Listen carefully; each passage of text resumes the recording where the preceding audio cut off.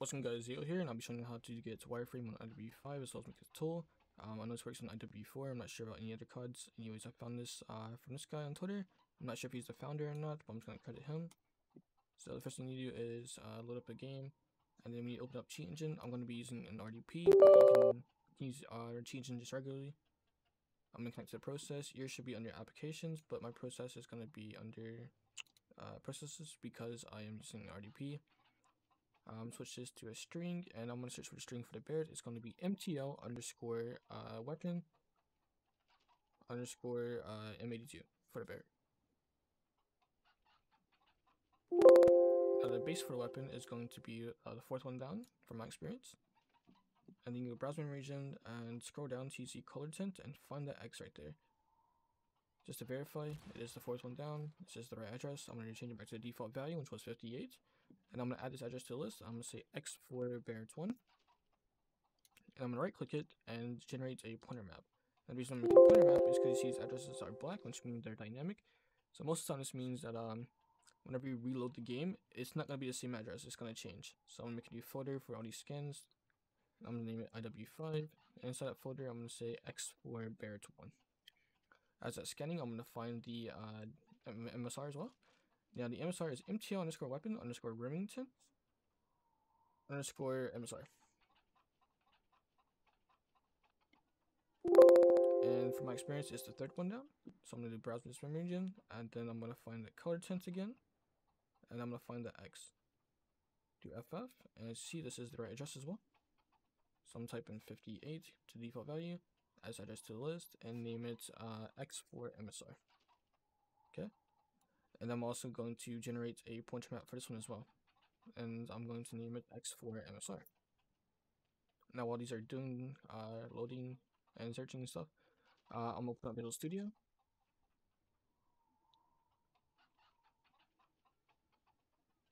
Create new project.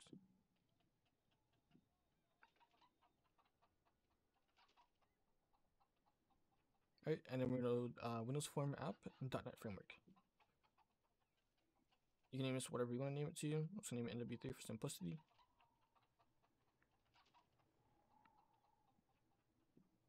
Alright, first thing I'm going to do is go to the back color and change it to something darker than white because that's just fucking eye blinding.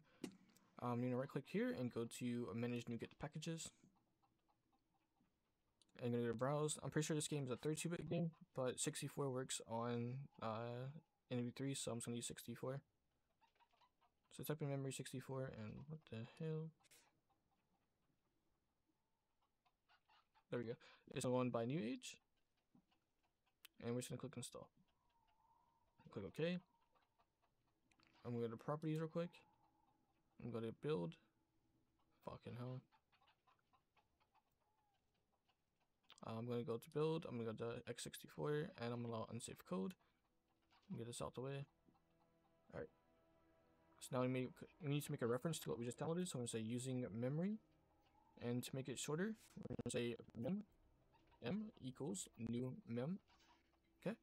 So what that does allows us to type m dot instead of saying memory dot.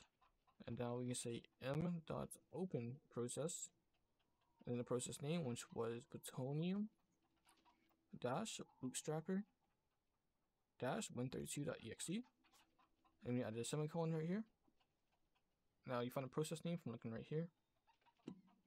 Alright, so now whenever we reload the tool on form load, it will connect to the process, and we need to make a checkbox. And I'm going to show you how to use a checkbox for only the Barrett. I'm going to show you how to do one other thing with only Barrett. I'm going to show you something to do with multiple things. Okay, so we're going to say if, and then we're going to say checkbox. I did not mean to build it. Say if checkbox one dot checked is true, you're going to say execute this code, and then I'm going to say else. So when it's deselected, it's going to execute this code, and the code is going to be m.write memory. This is going to be writing the bytes to the game. This is the address, so inside this quotation marks is going to be the address. This is the type, so bytes, float, int, etc. But I know it's going to be bytes, and then inside this is going to be the bytes. We're gonna copy that and add it here, and let's see if our scan's done. It is not, so we're just gonna keep on coding. Okay. So I'm gonna show you how to do it with a text box as well. It's not a text box here. It's a little bit bigger. Then I'm gonna add a label to the text box.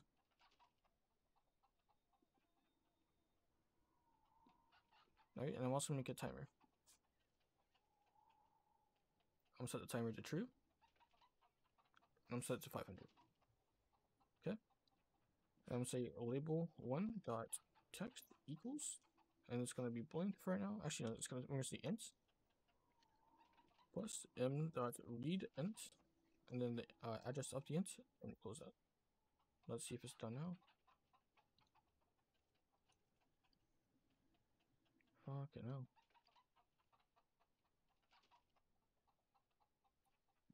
Alright, we're just gonna keep on coding for the time being. For this, we're gonna say m dot write memory. It's gonna be address of. It's gonna be an int now. And then we're gonna say convert dot to string text box one dot text. Alright. So what this allows us to do from the timer is going to grab the int value and it's going to rename this label to the int and then or into int, and then it's going to show us the int. Okay. And in this, what's it's going to do is we're going to be able to type our custom int into there, and as we're typing, it's going to automatically send it to the game. And this right here is going to say if this button is checked, or just if this checkbox is checked, it's going to write these bytes to this address. And then it's going to say if it's unchecked, it's going to write these bytes to this address. Okay. Looks like it is done. So what we're going to do is restart our game now.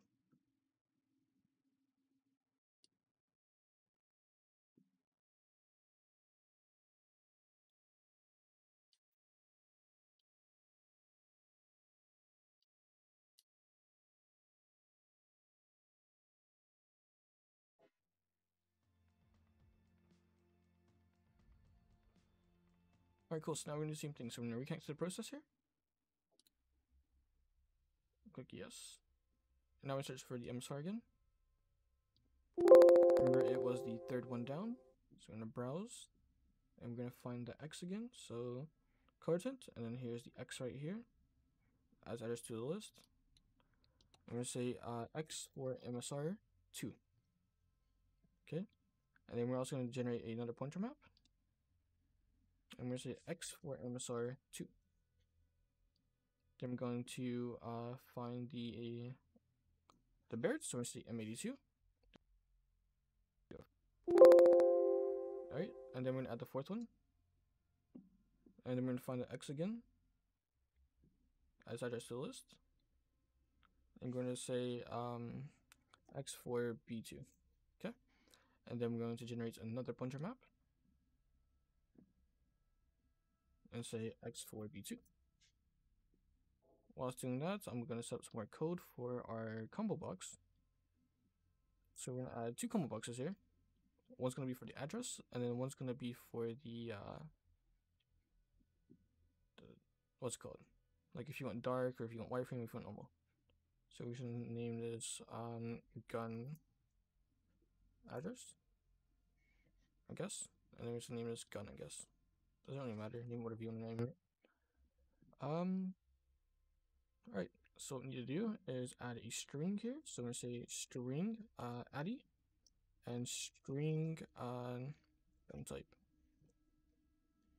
Or actually, we're going to say string gun. Now we're going to say private void address. I'm going to say if if combo box 1 dot text equals, and I'm going to say bears. I'm going to say addy equals, and then the address of. Okay, and then we're going to do the same thing for the MSR. And then we're going to say MSR here. Okay, now we need to make another one. We're going to say private void gun type.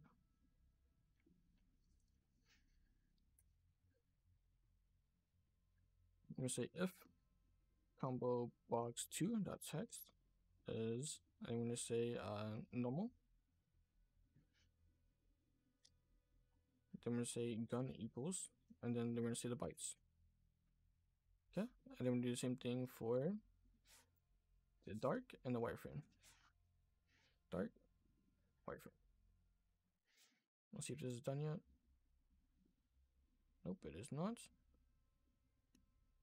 So we're just gonna keep on typing. In our item list, we need to go ahead and add the strings that we just typed in. So remember, it was normal. Make sure you're spelling it with the same exact capitalization, everything. Normal, dark, and wireframe. Click OK. And then gun dress, we need to add the guns. We need to say Barretts. And we need to say MSI. And we can go ahead and make some comments here if you want to. So right here, we say enables wireframe. And right here, we can say disables wireframe. And what this does, this little green thing, it's pretty much things or text that you can read that won't be executed by the computer. Let's see if it's done yet. Okay, it is done. So now we're going to go to X4B1, and we're going to generate, or we're going to pointer scan for the address. So use saves pointer map, and we say X4B1, since we are using the EB1 address. Then we add another one, and we say X4B2, and we're going to use the X4B2 address. Okay, and click OK. And then we're going to name it wireframe Barrett. Okay. And then we need to do the same thing for X for MSR. So we're going to pointer scan for this address. You say pointer map, and then we say X for MSR. Compare results. And we say X for MSR2, and then X for MSR2. And then we're going to say wireframe MSR. And while that's going, I'm going to keep on coding. Actually, there's not much to do really. So for this, we're going to say this dot, and we're going to use these private voids up here.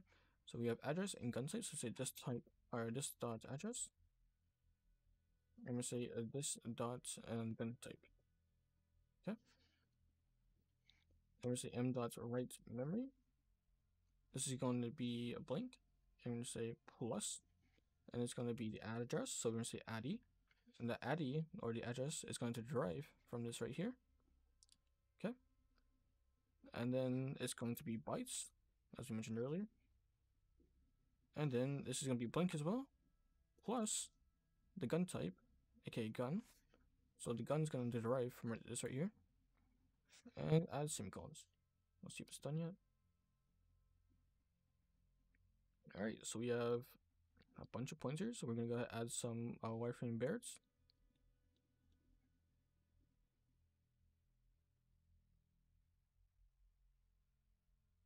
Some of these will always work, some of these will never work. Some of these will work sometimes, and sometimes they won't.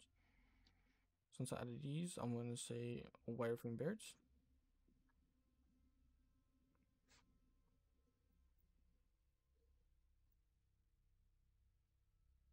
Now bear in mind the address is 18. Let's make sure that we keep that when we restart our game. Let's add a few of these.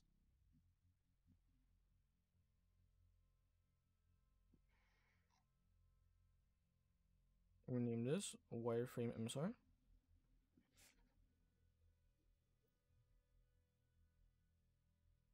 Okay. Restart our game.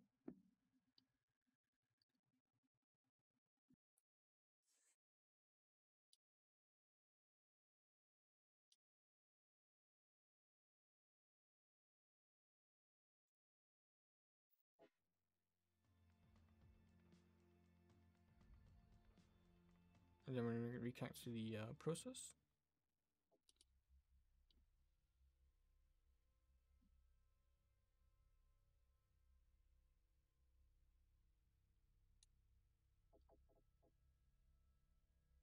And let's see if, well, they all point to 18, or the value of 18.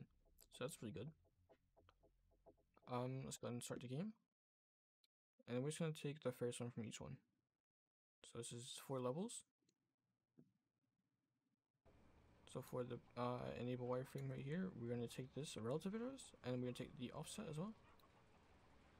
And it does give you a quotation mark, which is going to mess up your code. Then we delete that first quotation mark, and then we also need to add the pointers So 4, comma 0, comma 38, comma 39C. Okay. And we can copy that for the rest of these. Or not the rest of them, but you know, the vast majority of them. For the bear at least. Alright, and then we need to grab those 4 bytes. Now it points to a little bit before the X, so it's 3 bytes in front of the X, so we're gonna do 4 bytes here. And we're gonna add the bytes right here. Oops. Remember we said FF was wireframe. 58 is the default value. Okay.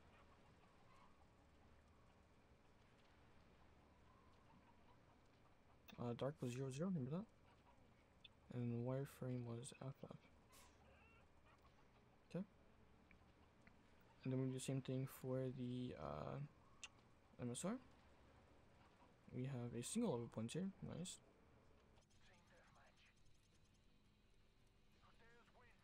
So I'm going to take the relative address and the offset. And delete that quotation mark. Comma, and then D34. Okay, I'm going to copy that. And then we're going to add it. Actually, no, we aren't going to add it. Okay, the code should work now.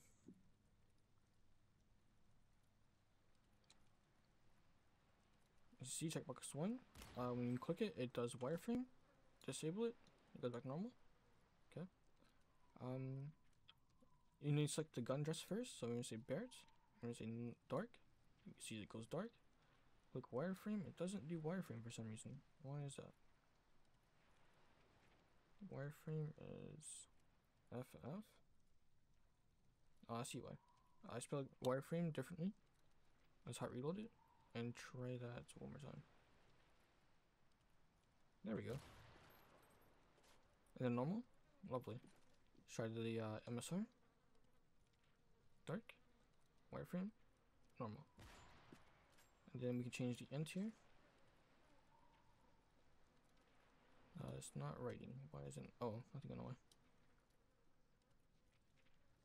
Okay. You need to copy this address for the Barretts.